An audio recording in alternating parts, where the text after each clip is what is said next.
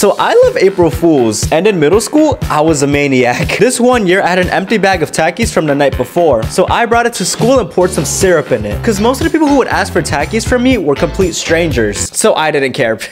I walked around the hall with the bag in my hand, and not even 2 minutes later, a person asked for some. Hey man, can I have some? Yeah man, of course, I got you. And when he grabbed a whole handful, I was a criminal. Now it's lunchtime and I still had the bag, and out of nowhere, a girl came up to me. Are those Takis? And she was pretty, so I kind of froze and handed her the entire bag. Everybody at my table is freaking out because they know what's up with the bag. And when she goes for a handful, she freaks out and leaves. I don't think she liked me after that.